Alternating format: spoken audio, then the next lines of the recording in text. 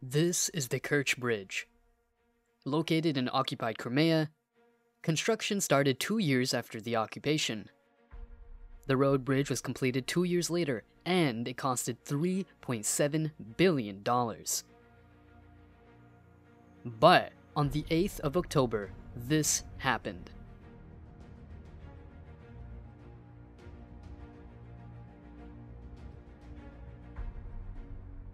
Three people died due to the explosion. The FSB claimed that the cause was explosives planted on a truck. 8 people were arrested and accused Ukraine for the attack.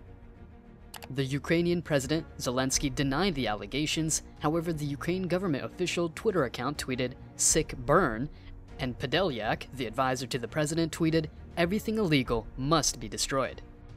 The blast disrupted Russian logistics, threatened the security of Russia, and therefore were not happy about it. In response, Russia launched a barrage of cruise missiles and unmanned flying objects. Shahed-136, also known as the Iranian kamikaze drones.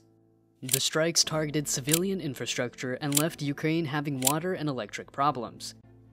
Between 13 to 16 October, the governor of Belgorod, Gladkov, accused Ukraine for shelling a residential building in the oblast.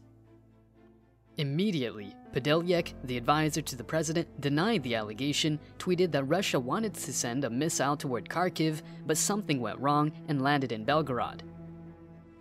Moscow indicated its intention to vacate Kherson in response to an appeal from the region's Russian-installed leader, Vladimir Saldo, prompting fears that the occupied city may become a new frontline. Between 17 to 18 October, Ukraine announced the release of 108 women as part of the first all-female prisoner exchange with Russia. Also, on 17th and 18th of October, the residents of Kiev and Sumy were appalled by a strange rumbling sound as a barrage of the kamikaze drones flew above the cities whilst anti-air batteries and armed forces tried to neutralize them.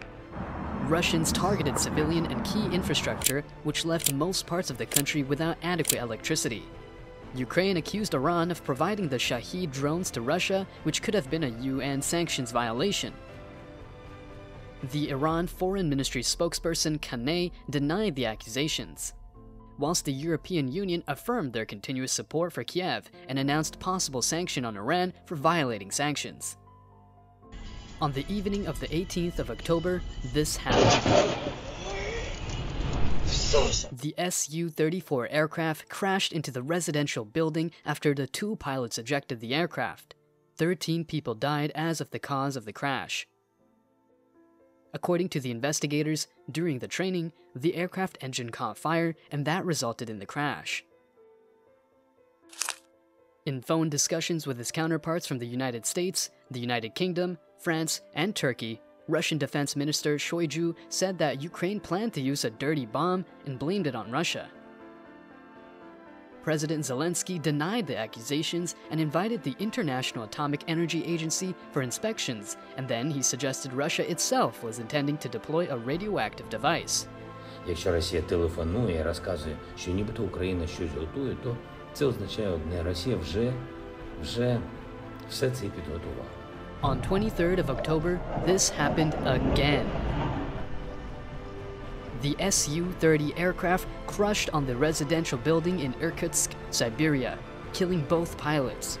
According to Irkutsk Governor Kubzev, 5 individuals living in the unit were out on the time of the crash, and compensation as well as alternative accommodation would be provided to them.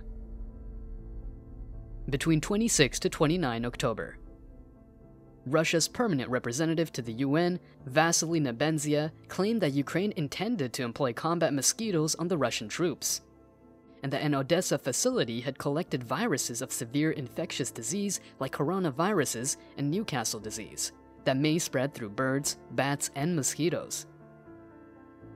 Ukraine and USA denied the allegations, and the United Nations outlined that United Nations was not aware of any biological weapons programs in Ukraine.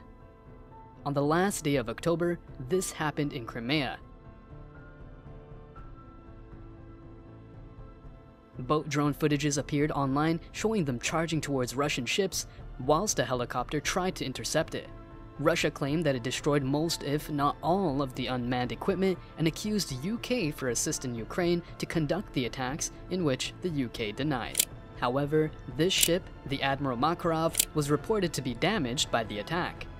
Russia suspended itself from the Grain Initiative deal, a deal signed by Russia, Turkey, plus the UN and Ukraine, claiming that it could no longer safeguard the safety of the ships.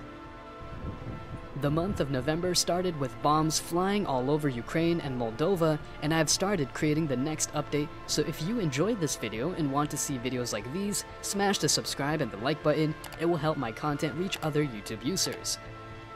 My name is Tristan, and this is your Ukraine-Russian War Update.